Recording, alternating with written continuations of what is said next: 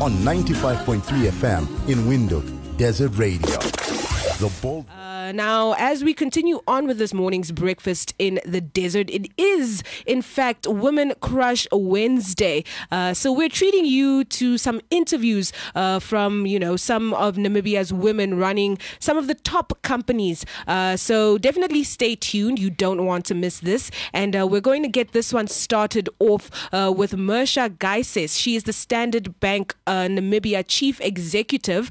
She's a lawyer, a banker, a businesswoman, and corporate executive who is managing director and chief executive of Standard Bank Namibia Limited. Now, Mercia, you have quite an extensive, track record. So we're going to get into that a little bit. Good morning. Good morning, and thank you very much for having me here today. How are you doing this morning? Oh, I'm so energized, so well. You're so energized. Yes, We love absolutely. I love that. How did you start your morning that you're so energized? There's so much to look forward to, and every morning has to be, it's a new day. So Wow, that's some good energy. That is some very That's some good proper energy and a good way to start the day as well. Now, Mercia, as we said, we really just want to get to know you this morning. So to start us off, we want to know you on a personal level. Who is Mercia Gaises? Where does she come from? What is her origin story essentially? yeah, so it's very simple. I'm a barefooted Damara girl. I'm from Kalkveld, and I always tell people I'm from Kalkveld because that's where I was born. I was born as the youngest of 7 children, and we were all born at home in Kalkveld. And I have luckily been part of my siblings' journey, seen them grow up, and had to learn very quickly from some of the mistakes that they've made in their lives. And I always attribute a lot of who I am to the roles that they have played in my life. So I had said to you earlier that I would like to comment on a few things that are topical, also based on some of those learnings. So I have gone to school in St. Michael's, which is like a Catholic missionary school, and lived there until I was 12 years old, ran around collecting berries and mopani worms and firewood and playing with son children from neighboring farms that were destined for that school as part of their kind of core education. And after that, I went to Otjiwarongo Secondary School.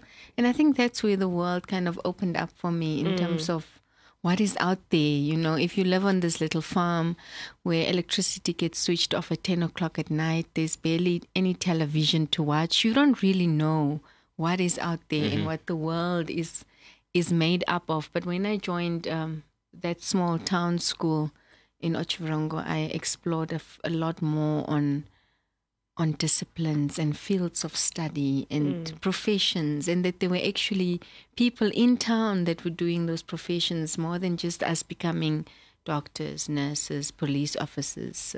Nurses, teachers, police officers. Those after matric kind of work that all of us predominantly do when we come from the backgrounds that we do. So yeah, that's my journey. That's your journey. Well, tell us a little bit about what nudged you into finance. How did you decide that you were going to work in the financial sector?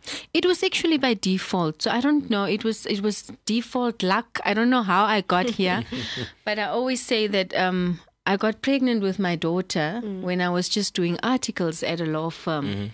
And I thought I had wanted to give birth to this child in a private hospital, so I needed a formal job. And then me and my boyfriend started scanning newspapers, and he actually found this job for me. My boyfriend at the time found this job for me on a newspaper ad. And when he said he's going to apply for this job on my behalf, I said to him, I don't even qualify to do this job. I don't even know what this job content is. And so he went onto my email, submitted my CV, and there I got a call from Old Mutual. And it was Johannes Gavachab that gives me the call, his office.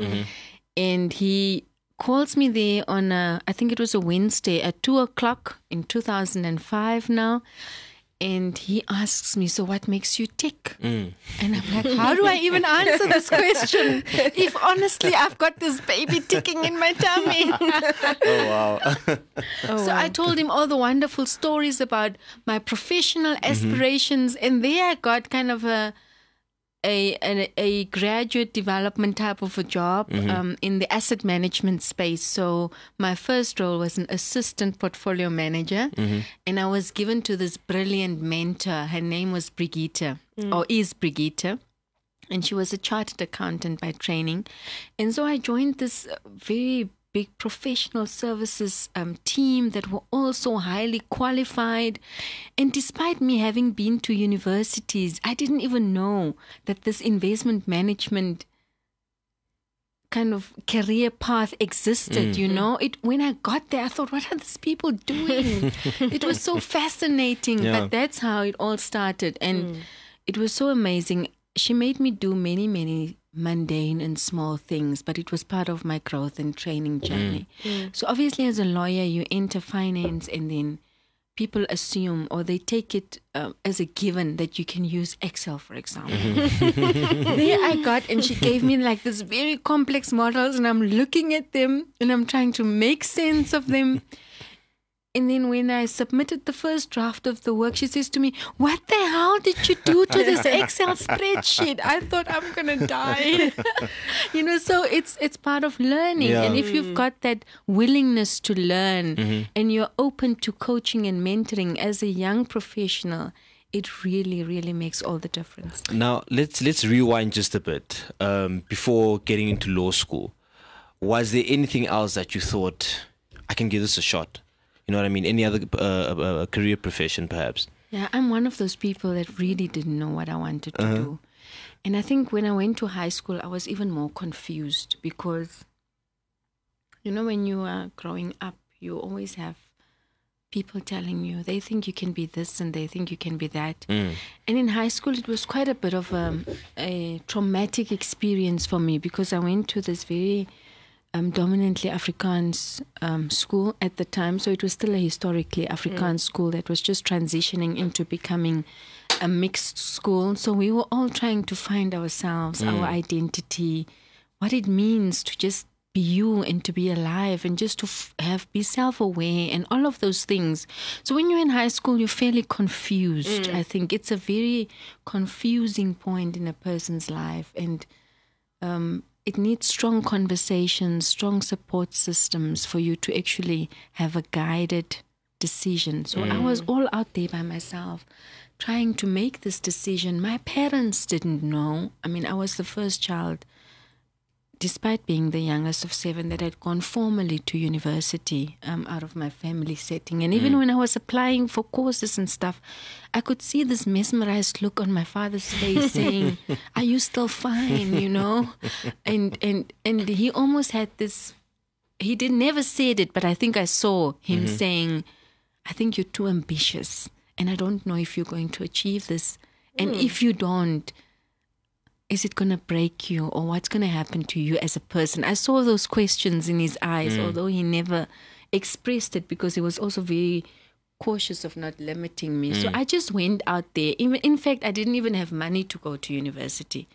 So I arrived at university. I obviously had very brilliant grade 12 results. I arrived at university. I sat there in a corner and the registrar said to me, I can choose any course that I want to do. And I went, this is okay. Tomorrow I'm going to be in that classroom. So that's how it happened. Oh wow! And now look at you. I mean, as you were saying with finance, you didn't even really plan to land in that, but you ended up even serving as the chief executive officer of Old Mutual Investment Group Namibia.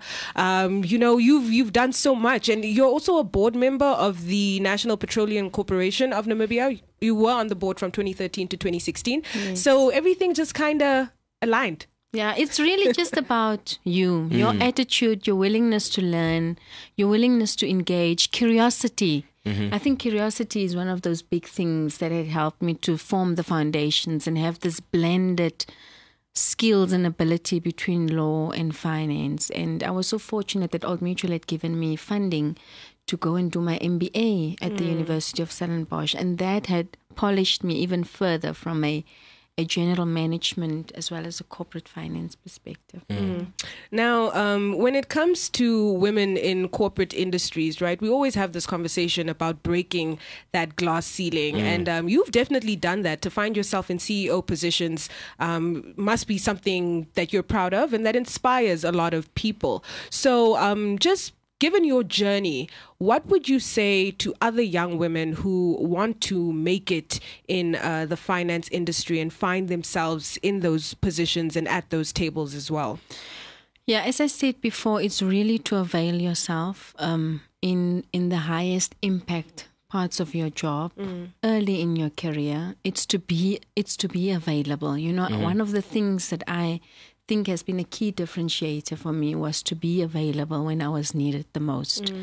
And that availability then enabled my leaders to rely on me, to trust me with even more and more complexity, to delegate to me whatever they thought I was capable of dealing based on how I have proven myself and how available I was. So many people have got skills and they can make an impact and a difference. But there's just this thing that holds them back because the emotional intelligence, it's a very widely spoken about topic, right? Yeah. And that is the one thing that one has to be very cognizant of because people choose whom they want to work with based on the energy you bring into the room. Based on your attitude, and that's something that we all have to manage very, very consciously. And it can be done. If I have done it, you can do it 10 times better. I'm sure you've got a lot more potential than I have. So it's about reaching out to those people that you're working with and making sure that you can make the best out of any situation. And I've had the support of both great men and women to coming to where I am today. So there are a few people that stand out. I mean, Johannes, I've said he found me. He put me on this nurturing journey, but he also entrusted me to great leaders. So Brigitte was the first coach and mentor that I've had, and she molded me. She had so many conversations. She would work late at night just because she spent an hour, 2 hours coaching me on things, and she didn't necessarily get her job done. Wow. And now we're so focused on just getting the job done that we don't really focus on people. And that's one of my passions, is to grow, develop, have conversations with people, because you change a person's life one conversation at a time, and you don't have to try and convince them. You just leave the perspective with them. Yeah. And if it really talks to them, it will influence and change the way they think. And the second person was Lionel Matthews. I mean, he's also been the previous MD of Nedbank, and I've worked so well with him, and he has just accelerated my growth path in Old Mutual by entrusting me with even more and making me believe that I can do this. And that's what we have to do as leaders every day, is to tap onto the potential of people and make them believe, because that's all they need. Maybe they just need that little bit of climbing faith. They've got all it takes, but it's just that little bit of climbing faith that they need. Yeah. Now, I'm also interested, just looking at your journey and the way you've described it to us. It almost came unplanned, right? Throughout all those years, or all these years, what is one thing, or a few things rather, that you have learned about yourself, particularly because the journey wasn't so constructed as you thought it would be? What is that thing that you learned about yourself that sort of shocked you and brought you to like, oh wow, I never knew I had these values as a person, or I never knew I had this characteristic as a person? What have you sort of learned from your journey that just shocked you about yourself? How resilient I am. That is something, looking back, because in this entire growth journey, it was not easy, right? There were very, very challenging times. There were times when things and decisions that I have made have gone terribly wrong. And luckily, the environment in which I was working was a bit tolerant of mistakes and things going wrong. Because, I mean, when you want people to be brave and take high stakes and make decisions, we're all very afraid of making decisions because of that fear of dealing with failure. Yeah. But the resilience, about how resilient I was, is something that had really, really surprised me, because you can't get to this level in a corporate world unless you are extremely resilient. Yeah. So that's one character trait that had come through for me strongly. And there was adversity on my journey. There were very, very big, heartbreaking things that had happened. that could have distracted me. But I channeled all that energy, all that pain, all the joy you channeled towards building your success. And if you can consciously do that, looking back, that's the one big thing that I'm very surprised. I have surprised myself with this resilience. Wow. Yeah. Now, if you're just tuning into Desert Radio 95.3, we are talking to Mercia Gaises, the Standard Bank Namibia Chief Executive and Managing Director. Just taking some time to get to know her, talking about her journey, how she found herself in finance. And, Mercia, with that said, I know that recently you were also recognized as being among the top female chief executives on the continent, which is an accolade you are the first Namibian woman to achieve.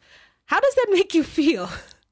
Oh, it's an absolute privilege. And that privilege comes with me being the chief executive of Standard Bank Namibia, because the criteria that they're using to list you onto that list of top chief executives in Africa has got to do with the entity, the size of the entity. So in the first place, you have to be a chief executive of a listed Namibian company. The company has to have a certain market capitalization in order for you to qualify.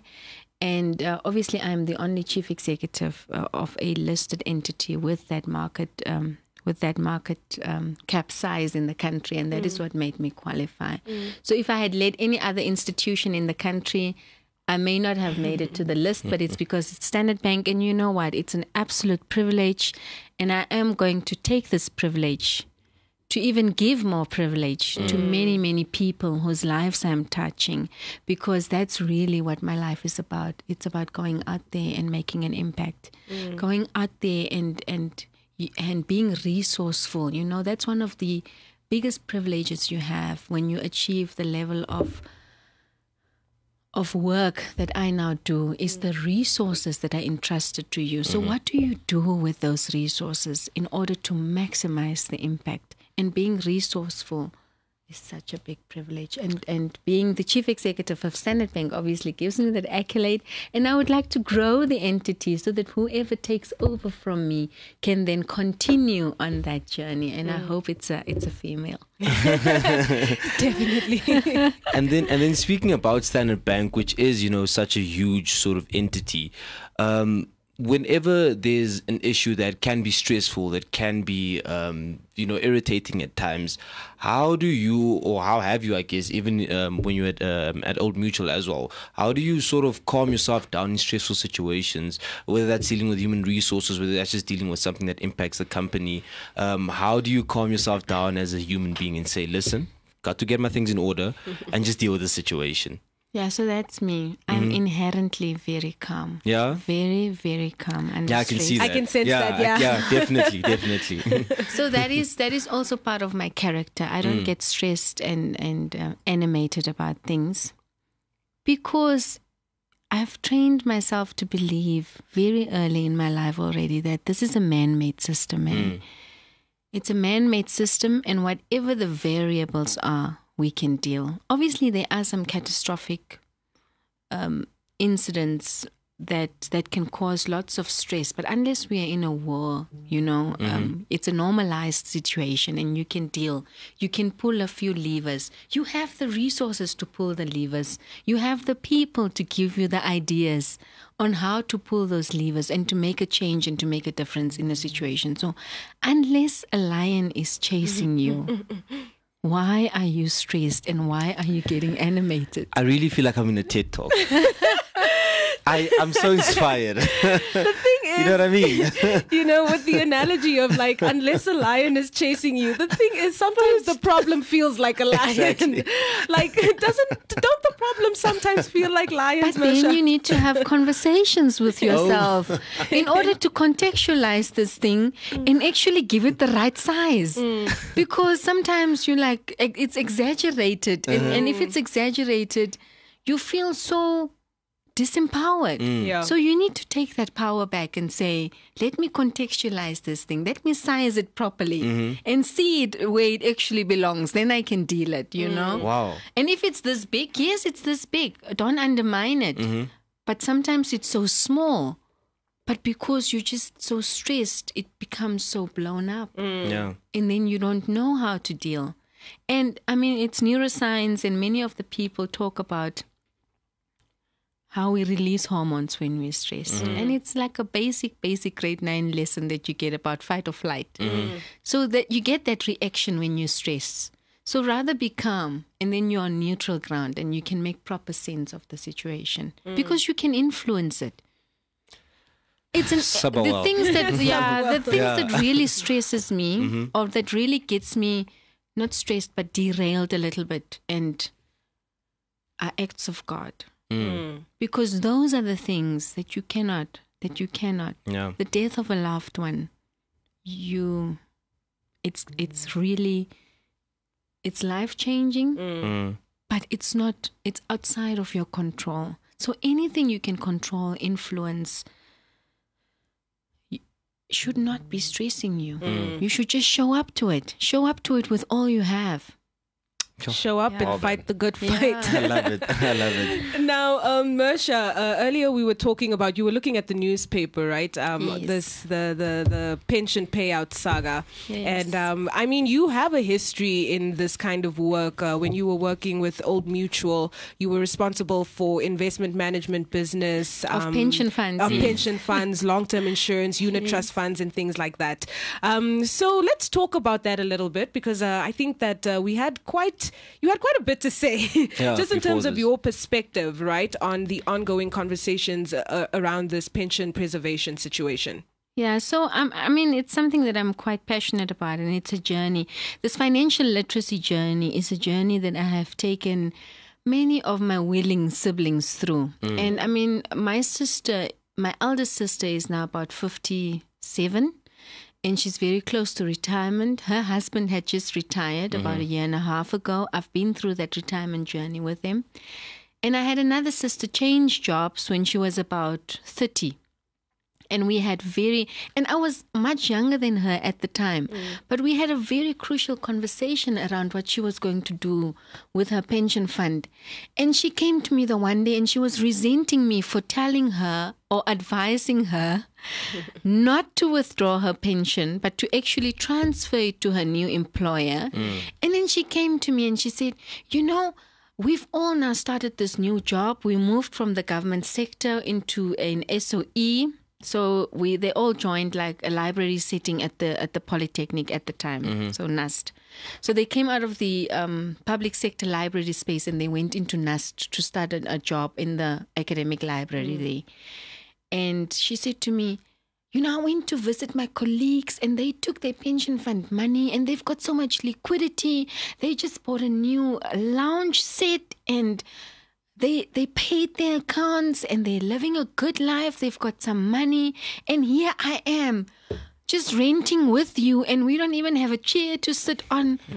I looked at her and I said, let's not have this conversation now because I'm of the view that that lounge set is going to get old. And I want you to come and tell me 10 years from now what your pension fund value looks like.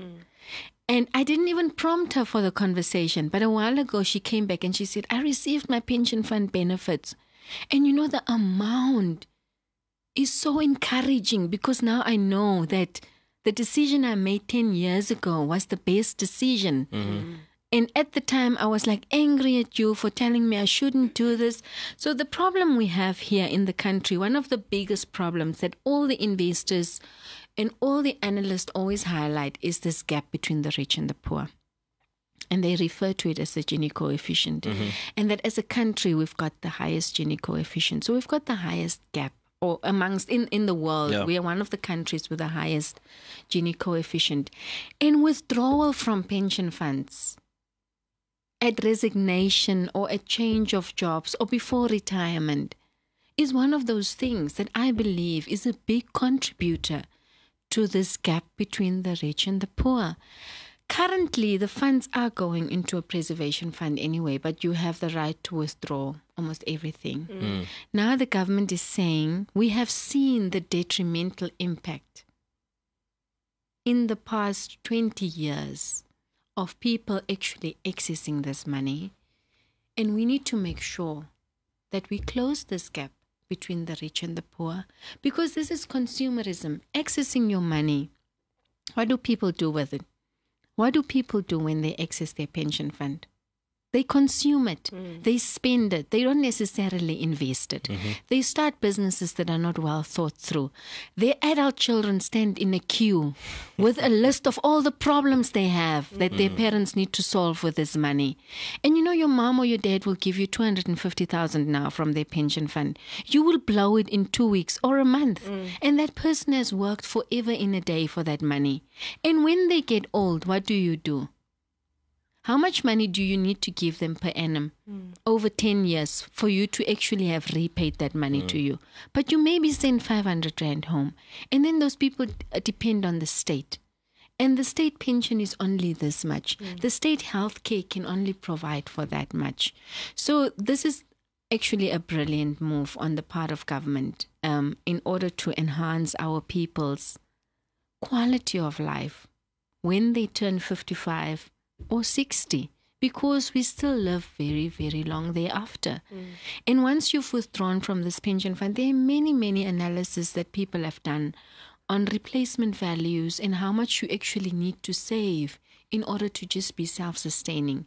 And the minimum contributions that we're currently making to our pension funds are not even sufficient. So you can imagine what the impact of a withdrawal has. Midlife withdrawal. So I'm quite supportive of this move, and we just have to make sure we enhance the financial literacy of our people. What then is your message to people who go like, yeah, it's my money anyway, I need to, have control over my money and do what I want with it? Yeah, that's true. It is your money, but let's start at the point where you make the contribution. At the point where you join the pension fund with an employer, we all get taught at home, right? Go look for a job where you have a pension fund and you've got a medical aid. Isn't that what your parents say? Yes, yeah. Oh, your job doesn't even have a benefit. What kind of an employer is this? So if you're an employer that doesn't provide a pension fund and medical benefits, our generation of parents would tell us it's not a good employer. It's not an employer of choice. It's not an employer that cares for their people. So joining an employer that has a medical aid and a pension fund is seen as a very, very big benefit by our community and our people. So at the point that you join, you don't have a choice anyway. So tell me, if you had a choice at the point of joining a pension fund and your finances, because of the way you manage it, just gets under a bit of pressure, what would you do? You would stop contributing to the pension fund. So in the first place, the compulsory contributions to pension funds is one of the best things that our regulators had done and that the pension fund schemes and employers have done in order to take care of people, because we don't necessarily think about the long term. We are so short-term focused. It's about the here and now. And it's not everybody that plans for the future. It's not everybody that plans for next month. And you know what we all do with our salaries. We love them out this month. And then we wait for the next payday. And like 3 days before the next payday, there's half an onion and a bottle of water in the fridge. This is how we live. This is really how we live. We just make it through. And so the compulsory contribution is the best thing that our regulators would have done. And there, you don't have a choice anyway. Even if it's your money, you don't have the choice anyway. Same ideology now with preservation. It is your money. But we're just trying to make sure that we make the right decision on your behalf, because we know that with money, we don't necessarily make the right decisions. And then this dependence on the state becomes a huge burden. And also, we have been complaining as young professionals about black tax. How we have to sustain everybody around us.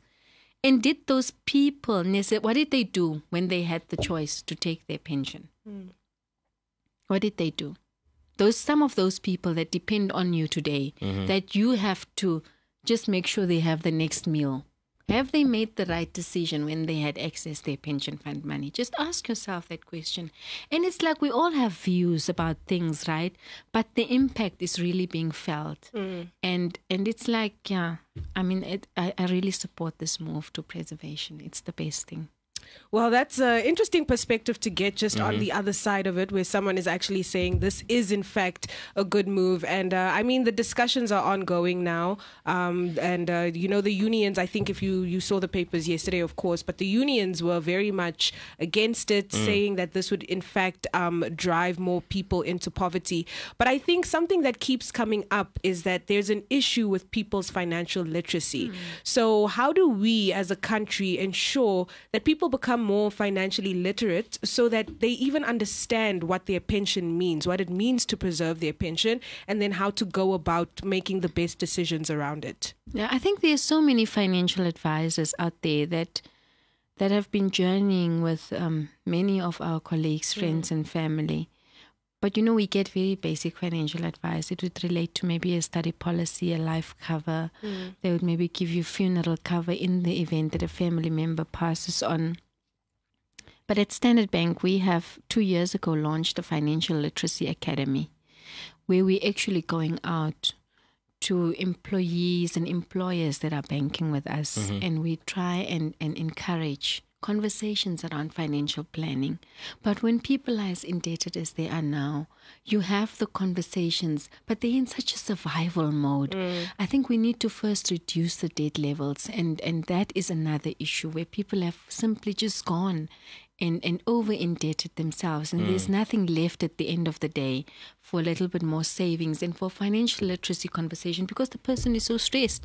There are like 7 calls a day coming from ITC, but what we have done at Standard Bank is to launch this Financial Literacy Academy, because we definitely see this as our responsibility and our role as a financial institution is to contribute to that and to continue having those conversations, even if it just reaches 10 out of the 50 people that you're having the conversation with. That also is enough of an impact. Yeah.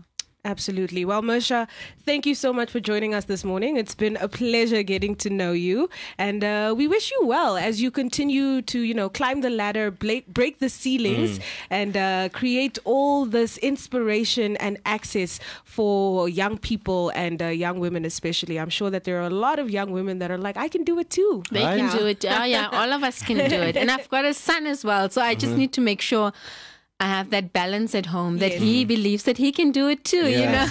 So it's for both our young men and women. You all can do it. We're all born to be very, very special, and not to be mediocre. And it's really not about finding excuses and reasons on why you can't make it. It's about finding reasons on why you can. And even if that means going on a pie a day as a student, that's what it takes, and that's what you give.